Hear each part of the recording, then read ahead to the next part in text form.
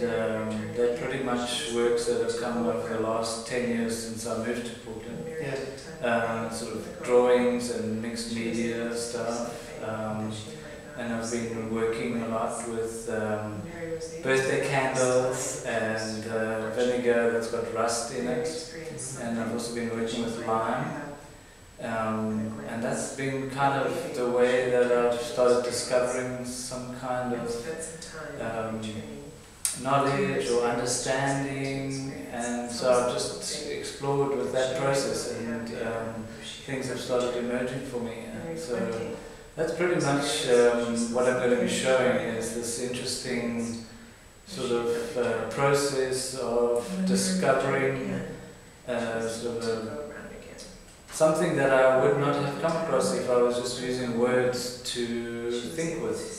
And so by doing this kind of visual arts process, which I enjoy so much, and it's a key part of my thinking, to make this discovery of this form that is kind of a knowledge or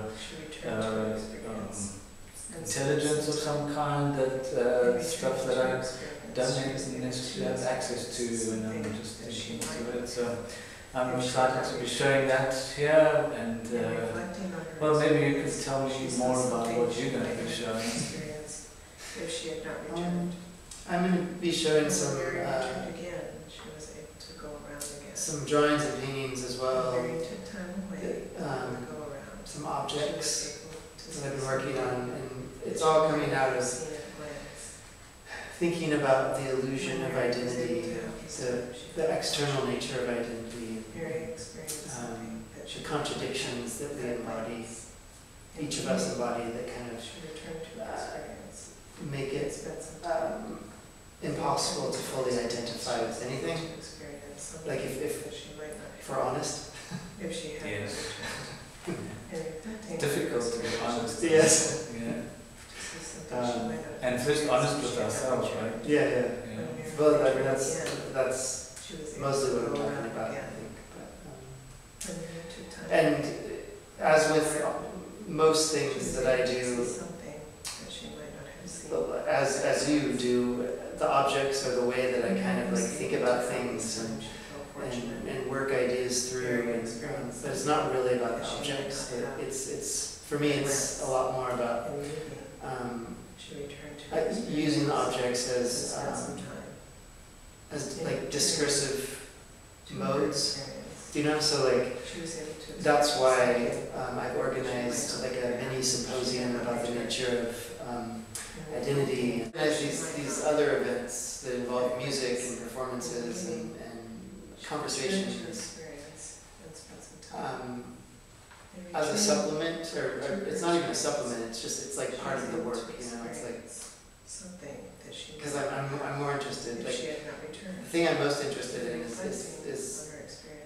the conversations that you and I have. Yeah, and I'm kind of looking forward to having a whole group of people in the room with us and being in conversation with you. And I know that Gabe's been in conversation with you for a long time, and you guys have done a lot of projects together. And he's going to be joining us too, which is great. And Gabe Floors, right? Gabe Floors, Yes, I mean that's the artist talk on the 10th, right? And is it performances? I know that you've got some people joining you. There are friends of yours, or Cheryl Burrows and Felicity Fenton are going to be joining me, and another band called Meander. I'm going to be playing some music as well, but it's music that a lot of the music I'm going to be playing is like from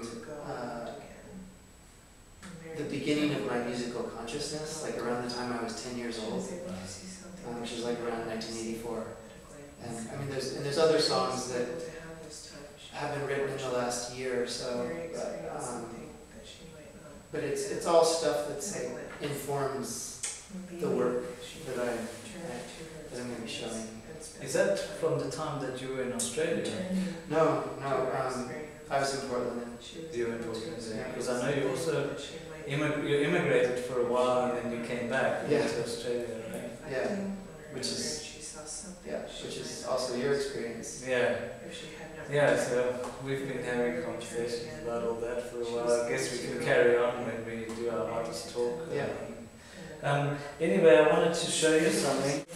So I've got this great funnel. It's actually a steel funnel, and still smells a bit